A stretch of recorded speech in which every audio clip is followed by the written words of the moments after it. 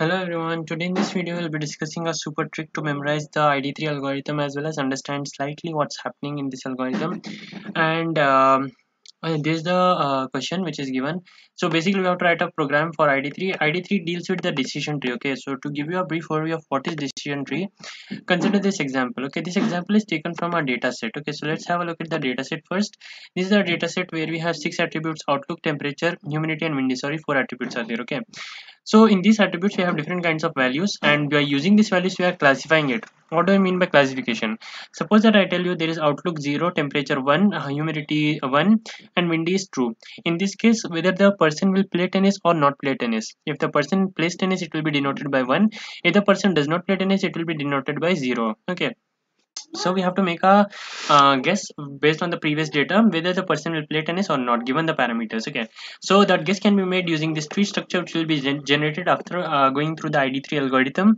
This will be generated means if the outlook is 0, we'll be considering humidity, then we'll be considering the humidity values, and based on the humidity value we can classify if the person will play tennis or not play tennis. Okay, so what is this 0, 1s and 2s? So let's have a look. In outlook there are totally 3 unique values: 0, 1 and 2.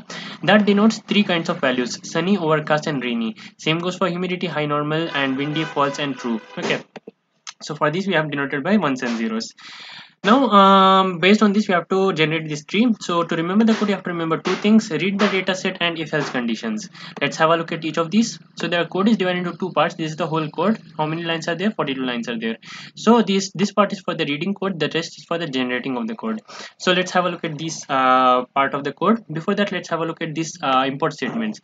Import pandas as pd, pprint, from pprint import that, sklearn import mutual info classifier, because since we are classifying we have to import mutual info classifier. From collections import counter. Counter will count the values and give us the frequencies. So these 4 lines are done, and this is the reading of the files. This I will do. If you do these two, only this part is remaining, which is if else condition. Then our code will be over. Let's have a look at this to get done with the 50% of the code. Df is equal to pd.read csv p10s csv. P10s csv contains these values. Okay, these whole values are read by the p10s.csv. Okay, and when we have read those, we'll be storing it in df. Df consists of these all values. Okay, then we are also fetching the attribute names. Attribute names is equal to df.columns.toList. So what we are trying to fetch is the columns attribute names. What are the attribute names? Outlook, temperature, humidity, windy and play tennis. These are getting fetched in the attribute names. Okay, and we have stored in the attribute name these values, and the df will be storing the whole data set. Okay, so after getting these two values, attribute names, we are removing play tennis, because since we have to predict these values, we need not consider these values in the attribute names. After that we are factorizing it in this part. After the factorization, just the printing of df, then we'll call the ID3 algorithm. In the ID3 algorithm we have df play tennis attribute names. Df is the data frame which is getting passed. Data frame consists of all these things. Play tennis consists of the target attribute, which is nothing but these values, and which we have to predict, that we are passing here. And attribute names obviously outlook, temperature, humidity, windy and play tennis.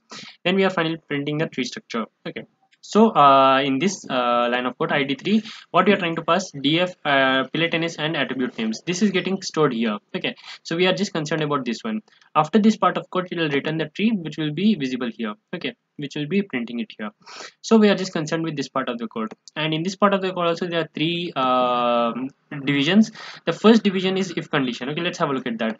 Df is getting passed target attribute, which we passed here. We passed play tennis here, so that is getting stored in the target attribute. And the attribute names we are passing, which are the attribute names. Then what we are doing, cnd is equal to counter for x in df target attributes. Df of target attribute means these are target attributes df values. Okay, data frames target attribute values, this we are counting. How many zeros are there, how many ones are there? If that length is equal to 1, that means all no or all yes. If that's the case, we'll be returning next iteration cnt. If it is not, means if it is having empty values, means this attribute is not there only, then we are going to return default class. Default class means empty class. Okay, since we cannot classify it. Okay, like that. Then else, if these are not the cases, that means there is a equal number of, there's some yes and there's some no, which means 0 and 1's combination. If 0 and 1's combination is there, we are going to do the following steps. So let's understand this and wind up this video. In this video, what we are actually trying to do is, we'll be seeing the which is the best classifier. For example, if I ask you, if there is what is the probability that there will be a tsunami or not? and I'll give you the two regions. Okay, one region is I'll give you a coastal area, second I'll give you a dense middle of Africa, that place, or a desert. Let's take a desert name, Sahara Desert. If I give you Sahara Desert or Miami Beach, where is more chance that cyclone will happen, or not cyclone, tsunami will happen? Obviously, we will tell Miami Beach. Why? Because it's a coastal area. So, which attribute you are seeing for classifying whether the tsunami will happen, more chances or not? You are seeing the geographical location. That's the attribute which you are seeing. You can also see the temperature and all, but that's secondary. What is more relevant, that you will see first. So here also we will be selecting the more relevant attribute which is classifying nicely: outlook, or temperature, or humidity, or wind. We'll be choosing among these four. How will that classification be done? That's the first line of code. Mutual info classification. The classification will be done for the attribute names, target attribute, and the discrete features will be true. Okay, to select the discrete features. After the classification is done, we'll get the gains of each of these. Gains means points or the marks. The more marks, the more relevancy. So in gains, all the marks are there. Then we have to select which is the best one. To select the best one, we need the most marks. So we'll select which is the most marks. Gains.toList.index max of gains.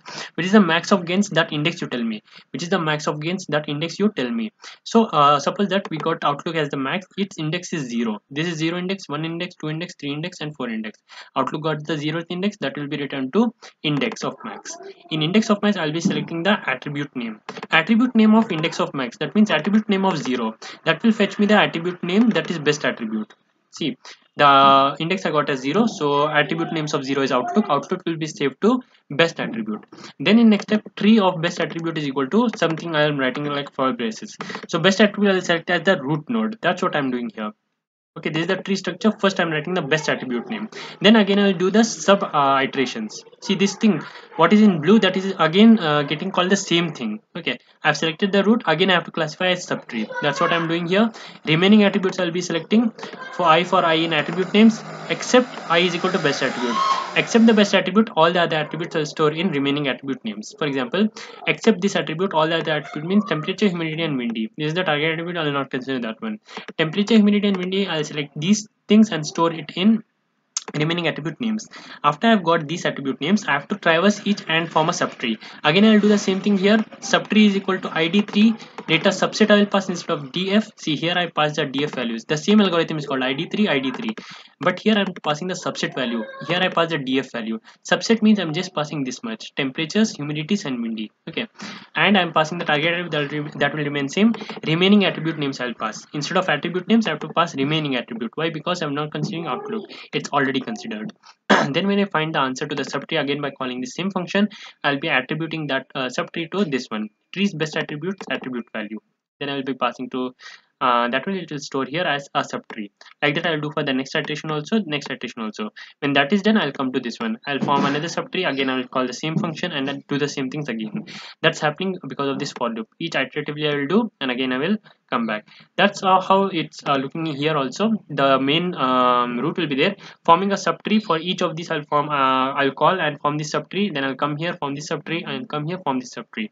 Like that the whole code works, and you have to remember it in this way. Start from here, read the data set, and call the tree function. Come to the tree, remember the codes. If it is len is equal to 1, return this one, means all no or all yes. If it is empty, return the default class, it is empty class. Else find the marks, find the best marks, get the name of the best marks, who scored best marks, form a tree, get the remaining attributes. For loop, for each of the remaining attributes, form a subset of tree and attribute it to the root node. Like that, keep on doing until you finish all the classifications. So that's all. Make sure you hit the like button, subscribe to the channel for more videos like this, and thank you so much for watching. I'll see you in the next one.